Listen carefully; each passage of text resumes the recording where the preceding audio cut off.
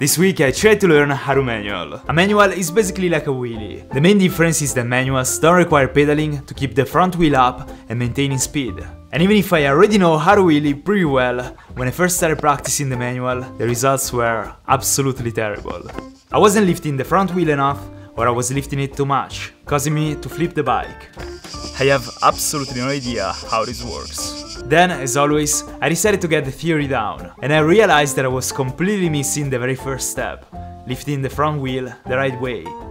I was pulling really hard the handlebar, keeping the body in a vertical position. And by doing that, I was not only risking to rip my arms off, but I wasn't able to keep the position for more than a second. The right method consists in compressing your arms while lowering the upper body, and then extending your arms while leaning back as far as you can. And lastly, pushing the bike forward with the legs. In the beginning it was still really difficult to combine all these movements, and I was still pulling the rear brake really hard. It is necessary to learn how to slightly touch the rear brake to not lose too much speed.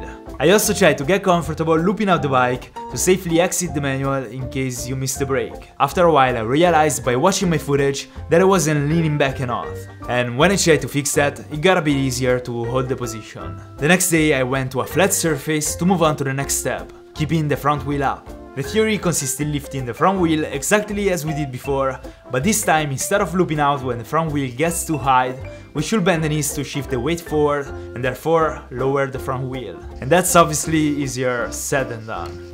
I couldn't even manual for 2 meters. I was constantly bailing out or dropping the front wheel. Sometimes my lifting motion was correct, but I wasn't moving my hips and my legs to keep the front wheel up. I'm stuck. My hand hurts. And I wasn't making any progress. I was tired and pretty sad, so I decided to try an easy challenge to lift my morale. I wanted to cover at least 6 meters with a manual. And even if I wasn't applying the right motion to maintain the manual, I was getting pretty close. And after about 40 attempts, in the end, I got it. Yes! The next day I was extremely motivated and scared at the same time. My lifting technique was really bad, so I practiced for a while to get more fluid. And I also actually started to move my hips to lower or lift the front wheel. But I was constantly touching the rear brake too hard, causing my front wheel to drop immediately. So I tried to force myself to not using it. But it didn't really work. It's been really hard. I kept practicing over and over again with just little improvements, and even if I was still doing something wrong, slowly the right movements were becoming more intuitive. And then this happened.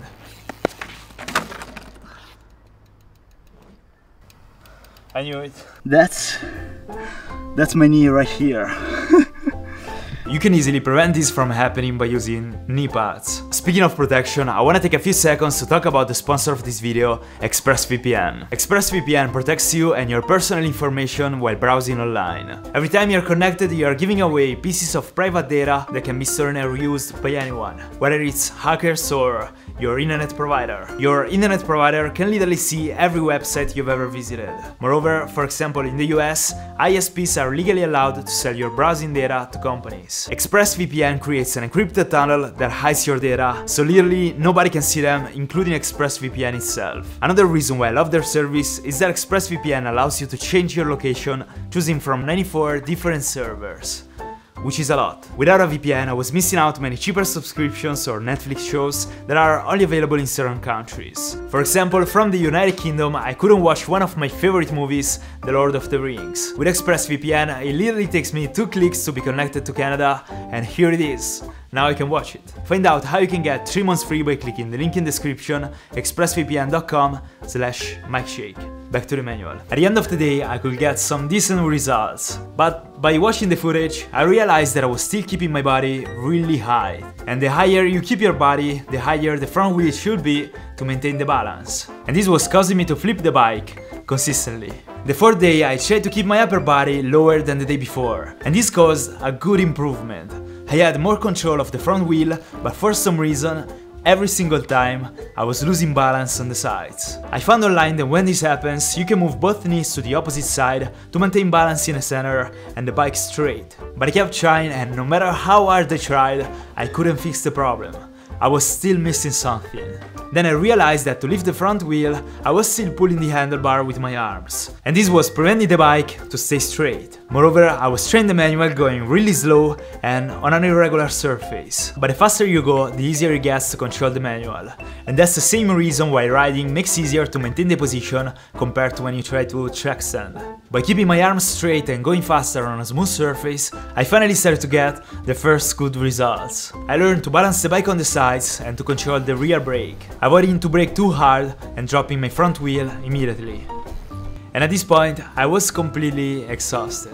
The 5th day my legs were hurting, but I wanted to give it all to get a 30 meters manual. So I went to the only street with a smooth surface in my hometown and I put on my brand new undersized knee pads. My knee pads are extremely tight because I might have accidentally bought protections for kids. I took a long run up to get enough speed and I started trying. And the first few attempts were not even close to reaching 30 meters. I was still losing balance on the sides or I was dropping my front wheel too soon. But I kept trying again and again.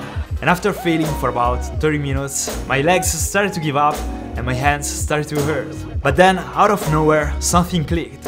And I finally started to get good results.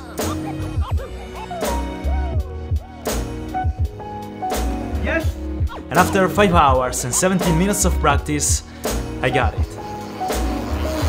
And I kept going until about 46 meters. This one has been really hard. I seriously doubted I could get it in less than a week. But in the end, once again, we proved that it's really all about practice.